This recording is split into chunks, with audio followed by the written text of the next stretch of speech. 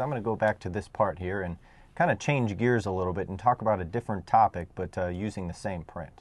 So what I want to look at a little bit closer is I want to look at the relationship between A and B. So A and B, how are A and B related right now? Well, it looks like we have A, that's where we're starting, right? That's your primary datum. And I can tell by the way you said it, and you look in every feature control frame, it says start off with A. And now what we're going to do is we're going to relate B to A, right? What's the relationship of B to A? And the relationship of B to A, it looks like we have a perpendicularity there, and it says perpendicular within 2. It's a diameter tolerance zone, and it says in relationship to A. So it has to be perpendicular within 2 in relationship to A, and that follows along with what we said. There's no relationship between these features. You have to say what the relationship is between them. Remember Rule 1, we talked about it? So here we are relating it and tell you what the relationship is. All right, so it has a perpendicular within a diameter of 2. So you said the tolerance zone was a cylindrical tolerance zone. So what you're imagining is you're imagining a cylindrical tolerance zone that looks like this. I have good eyes to see that, too. Yeah, you kind of have to use your imagination a little bit here, because 2 thousandths, what is that? That's like half of a cat whisker. So you kind of have to use your imagination a little bit. We do have a 2 thousandths tube here that the axis of the hole has to be within. So worst case, what could happen is the axis could enter on this side and exit on this side, and it could be tilted like that. I said, okay, yeah, that makes sense. Well, if the axis was tilted, really what you'd see is you'd see the hole is tilted. Now, I'm going to ask you, what size is that hole? Well, the size of the hole, that's just, you put a pin in there, you put some calipers in there, and you get the size of the hole is 1.120 to 1.124. Said, okay. Yeah, so that's what I'd be doing, something like this. If you said what size is the hole, what I'd do is I'd come in and find out what size. I just hold it in my hand like this and see what size it is. That's what I would call the size of the hole, right?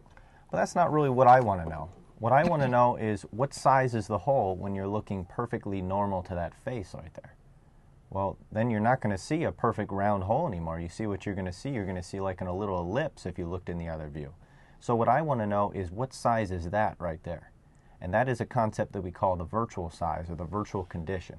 And that is the size of the hole when you're looking perfectly normal to the face. Now, how did I get 1.118? Well, it's actually pretty simple. What you do is you look at the smallest hole, which is 1.120, and that hole is allowed to tilt 2.